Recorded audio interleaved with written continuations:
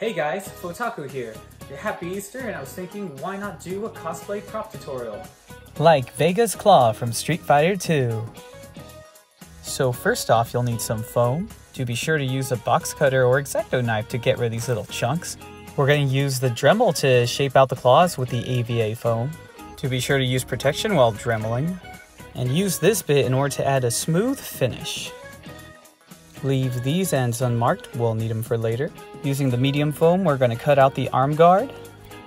After that, we're going to be getting a water and wood glue solution that we're going to apply onto the foam, such as what we'll be doing with the claws. And this is necessary not just to build a texture so that it can absorb the paint better, but also to keep it from being very, very flimsy as it is when we first cut it. And from here, we need to add the tape just to be sure that we can still do the silver painting. And then from there, we can move on to the arm guard, of which has been coming around nicely so far. What we're going to be cutting are these little covers for the claws to make it look like they're sprouting out from it. Apply with contact cement.